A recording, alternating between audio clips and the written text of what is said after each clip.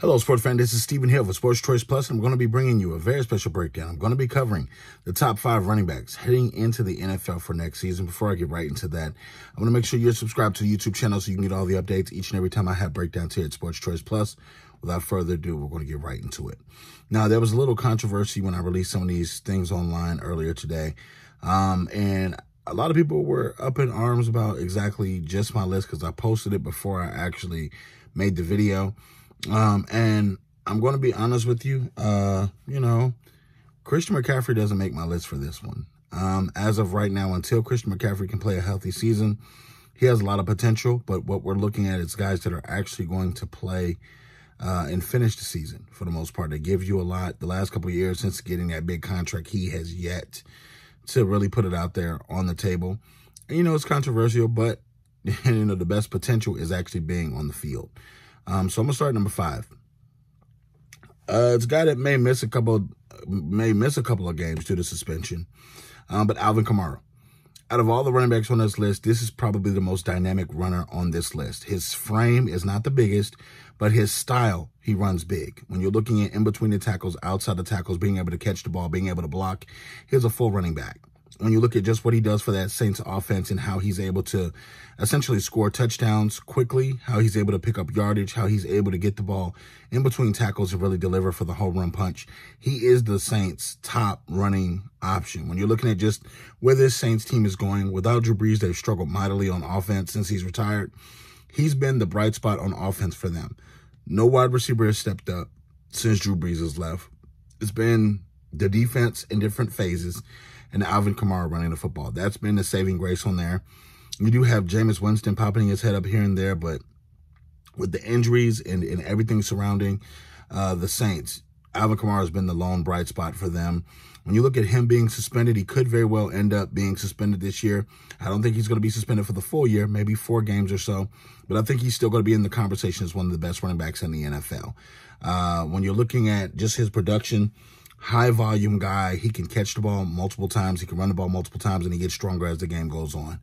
Moving into number 4, you're looking at Dalvin Cook of the Vikings. Even though he has a laundry list of injury history for himself, he still has helped the Minnesota Vikings be one of the best teams in the NFL year in and year out. When you look at last year, they had a down year, but I think with the additions that they've made on the offensive line through the draft, Dalvin Cook is dynamic. And you're looking at just what he can do. If he can take the ball out of Kirk Cousins' hands and get a few more touches a game, I think that can spin the tide on the Minnesota Vikings.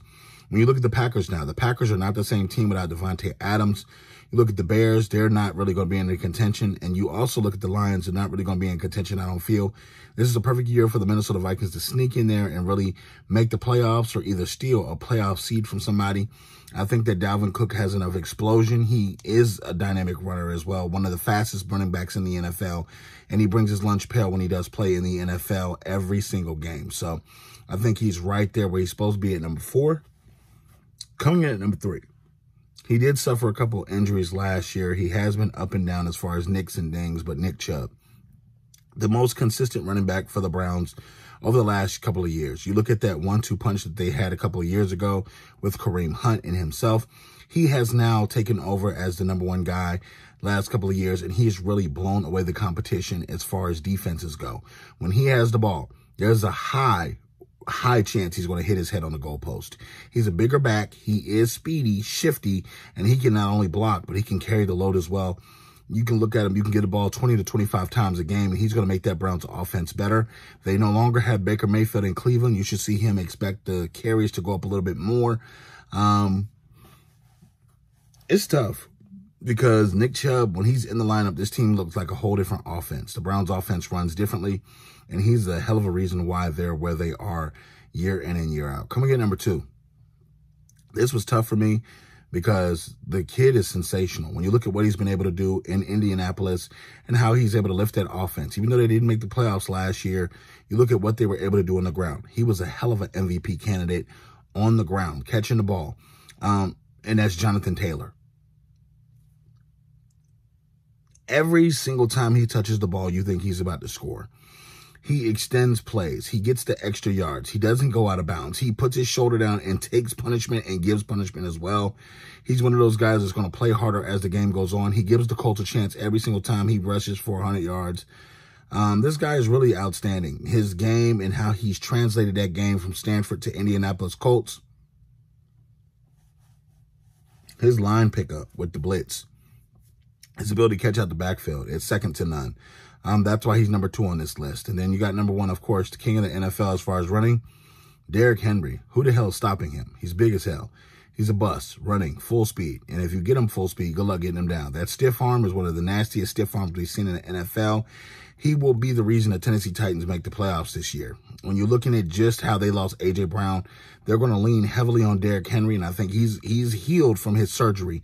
And I think he's had a good offseason as far as recovery. Derrick Henry's going to come back with a vengeance. I think that he missed a lot of time last year, but he did come back to show what he can still do. And you're looking at Derrick Henry being one of the most physical specimens, biggest running backs that we've seen in the history. And he's going to make sure this Titans team's on his back as they rush towards the playoffs. So for the NFL season next year, you got your top 5 running backs. Let me know what you feel in the comment section. Do you agree? Do you disagree? Definitely check out Sports Choice Plus for all the breakdowns and all the updates. And as always, we thank you so very much. We'll see you on the next video.